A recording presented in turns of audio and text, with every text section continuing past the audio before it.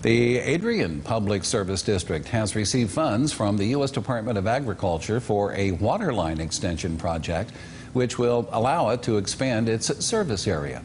This project is expected to be completed around this time next year, and upon completion, potable water from the Adrian PSD will be available to areas of Upshur County, the Pickens community, and the Pickens School. The water line extension would supply water to 166 new customers in rural communities.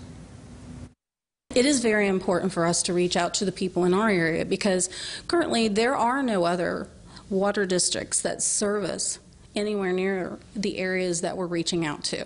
We're their only hope of getting clean, potable water. So it is very important. It's vital to these children in that district that they have good water, that they don't run short.